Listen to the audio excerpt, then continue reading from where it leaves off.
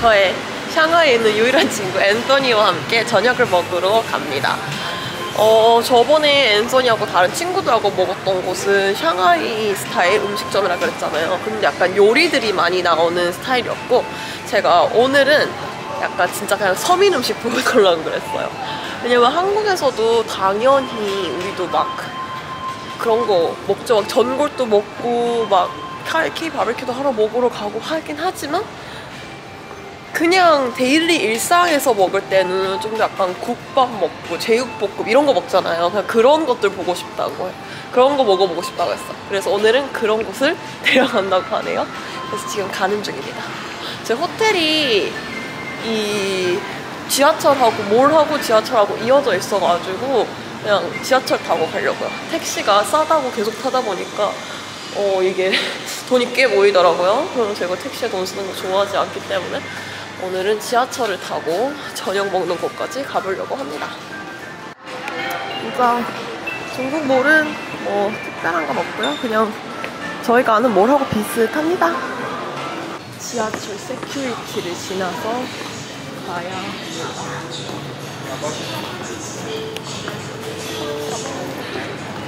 그리고 이거 샹하이 트랜스포트 카드는 꼭 하세요. 이게 저는 여기서 한 일주일은 있다가 보니까 이 트랜스포트 카드를 했거든요. 100위안 주고 나면은 20위안 디포짓으로 쓰고 80위안을 쓸 수가 있어요. 근데 80위안이라고 하면은 엄청 그냥 다 돌아다닐 수 있거든요. 엄청 계속 왔다 갔다 왔다 갔다. 왜냐면은 중국 트랜스포테이션이 너무 싸가지고 택시도 싸기는 한데 이거는 진짜로 3위안, 6위안 이렇게밖에 안 해요. 그래서 저는 되도록이면은 지하철을 타려고 합니다. 친구들 볼 때 아니면 밤 늦었을 때 지하철이 없으면 모르겠지만 되게 깨끗하고 편하고 좋아요. 빨리 가는 것 같아요.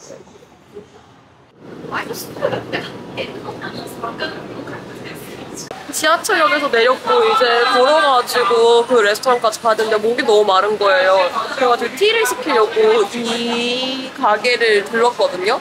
약간 보바, 밀크티 이런 게 있는 줄 알고 왔는데 아니었어.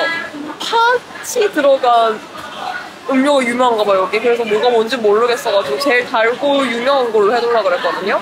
그러니까 이거를 주셨어요. 사과가 이렇게 많이 들어가 있는 건데 지금 이게 보면은 우유 안에 빨간 부분들이 다 보면은 저희 다 팥이에요, 그냥. 그리고 약간 안에 젤리 같은 거 들어있는 것 같고 섞어서 이거 흔들어서 마시면 된대요. 여기 팥이 들어가고 하는 게 많이 보는 게 Grandma Bean Paste Milk라고 돼 있네. 할매 입맛은 스테이시한테 퍼펙트한 Grandma Bean Paste 밀크. 흔들면은 이런 식으로 색이 예쁘게 변했어요. 그죠? 오! 완전 뜩해.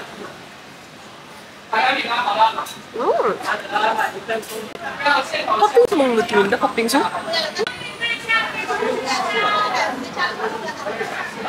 그냥 우리가 아는 거 팥빙수 있죠? 팥빙수인데 젤리가 꺾여지고 맛있는 거 느낌이야.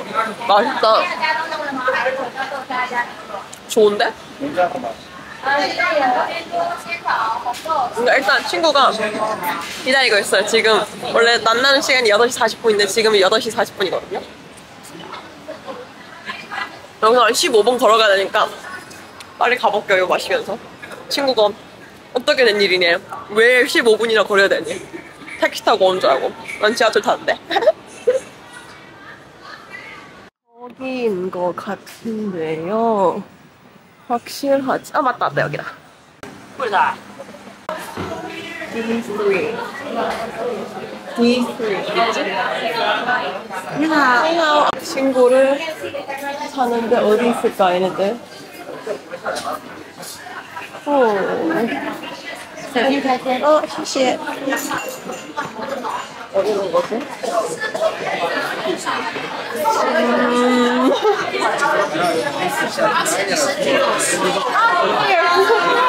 Stacey. Hi, nice to meet you, Stacey. Huh? Crystal, nice to meet you. Are you okay with camera? I'm vlogging. Okay. Where's Anthony? I don't know. Not here yet? No. 오늘은 무슨 감자 요리라고 하네요. 우리 르네이가 이미 시켜놨어요. Oh my god. Oh my god. Okay, explain again. Go. This place is what? This is one of my go-to spots in Shanghai. Yeah. And this area. This area? You shouldn't be camera shy out of any of us. Come on. I didn't shave. It's okay. You got that rugged look going on. This is the food is from the Yunan province in China. Okay. So that's more like bordering Thailand and Vietnam. Oh, So then the flavoring and the spices would be quite similar, but it's also like Chinese cuisine as well. Okay, got it. 我可以看你点什么？好 Potatoes, potatoes, noodles, and noodles, chicken. and chicken. 有点看不到声音。 생선이 숨겨져 있어요. 那个豆花米线，一定要把它全部都素的。 What's this? Chicken. 여기는 약간 그러니까 아까 말한 것처럼 Do you wanna go by Anthony or Ayla? Anthony is my name. Which one do you prefer? Anthony is my real name, so. Anthony? Anthony or Anthony? Anthony. Sunny. Yes. Anything. 앤서니가 아까 말한 것처럼 여기 유난이라는 지역에서 온 음식들 스타일이래요. 그래가지고 좀 더 약간 동남아, 태국 이쪽 음식들하고 비슷한 향하고 맛있다고 하네요. I think he just sent me another like crying face. It's okay. He's missing out. It's really missing out. Like Here, give me your plate. this one? Yeah, this one. Even though you were busy, like I couldn't take him around. You know what I mean? 그거 원래 같이 오기로 했었는데 안 오빠가 피자를 신청을 안 했어요. 누들 먼저 먹어보도록 할게요. 뭔가 약간 그냥 비주얼을 약간 비빔면 좀 굵은 비빔면 같은데 맛이 빰뿌네요. They can't see it. Right? 看不了，对吧？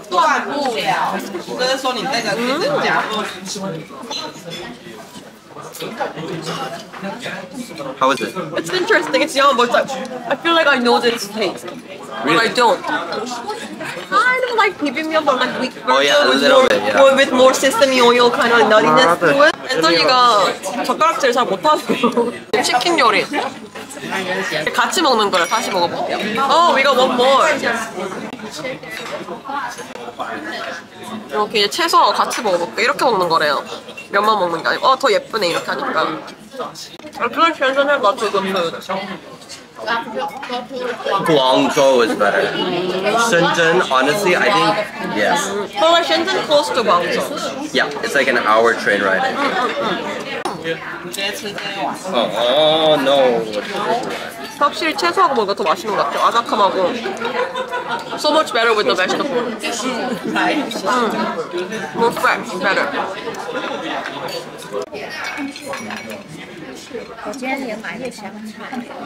그리고 우리 주문한 것 중에서 감자 요리가 있는데 요거는 그냥 약간 mashed potato? Mashed potato인데 what's in it? This is not just potato, right? 맛있어. Mashed potatoes, but then like with some spice. Did you try the chicken yet? No. You need to try. 약간 매콤한 맛도 있고 약간 동양화한 매쉬 포테이토 맛있어요. 한국인 진짜 여기가 한국 사람도 입맛에 진짜 맞을 것 같아요. And I also had another question. You know these Chinese spoons? Do you actually eat rice with this? Or is it just for soup? Soup. So what do you eat rice with? Just Chopsticks. Yeah. wow. So you guys don't have flat? You don't use the flat spoons? No. 就是平的那个平的勺子。 So that's only Japan and Korea. Ooh, I didn't know.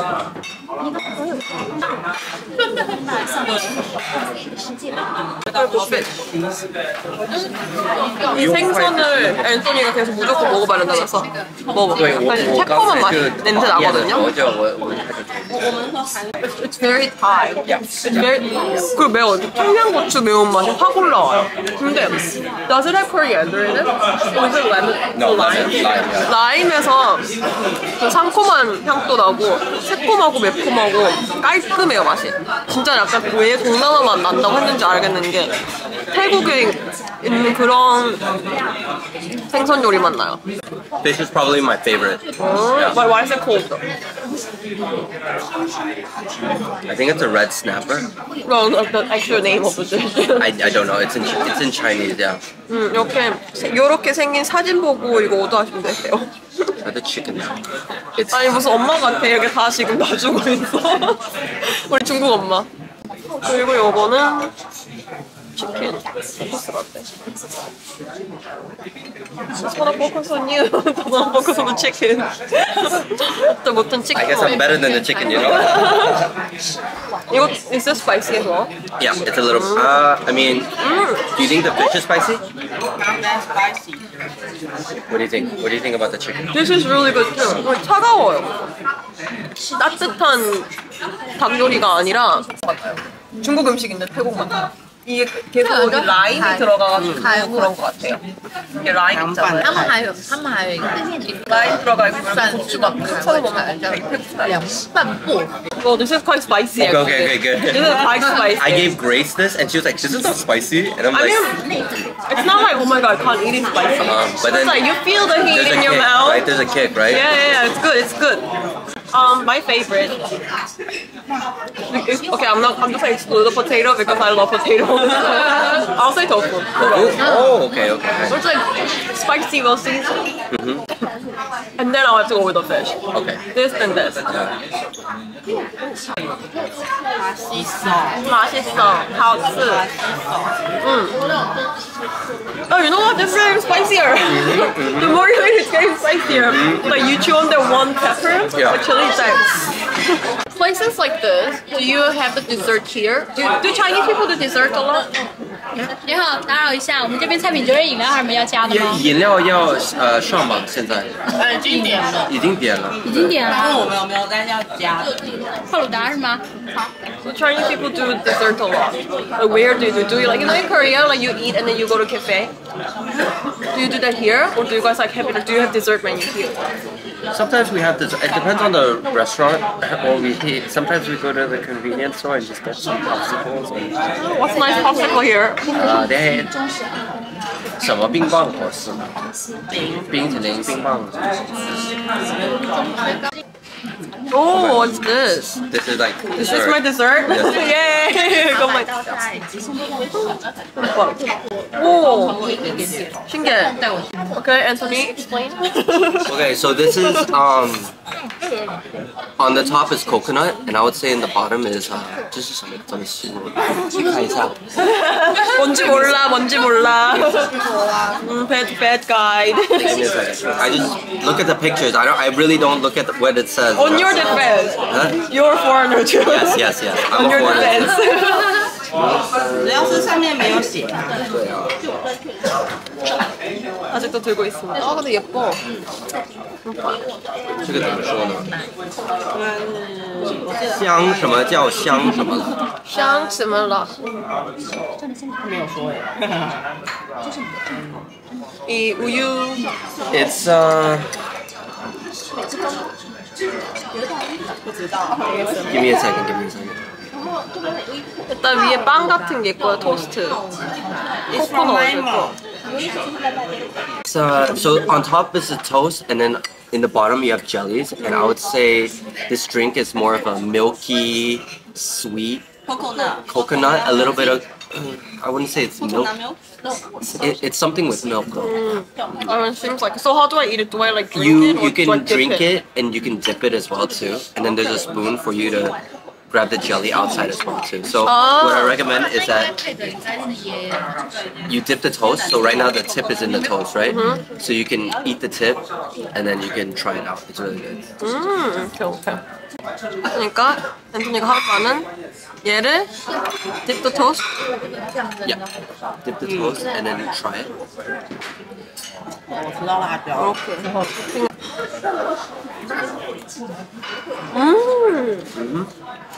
코코넛이 완전 고소해요. 완전 그냥 코코넛 밀크에 이거 담궈먹는 것 같은데? Try the jelly in the bottom and then take a sip of it. It's like red bean. 안 보여. 요렇게 팥하고 젤리가 들어가 있어요. 먹을게요. Oh my god. 진짜 perfect for 할매 입맛. Do you know what that is? What? 할매 입맛. 할머니 입맛. Oh, I know. Yeah. That's me. 할매 입맛. Like a grandmother? Also, you know, in Korea, like the traditional Korean snacks are like red beans and stuff like that, rice poppers and things like that. So if you like those kind of stuff, you're like, oh, 할매 입맛. It's instead of chocolates and stuff, it's more like traditional Older Korean. people. Yeah. So we call it 할매 입맛. But that kind of became like a hip thing to be, you know what I mean? Instead of liking the traditional yeah, food. 약과, 인절미, 흑임자, 팥, those are like trendy things, new Gen Z and stuff. Oh, thank you, cashier. 너무 맛있어요. 이거 진짜 맛있어. 이거 비비빅 같아.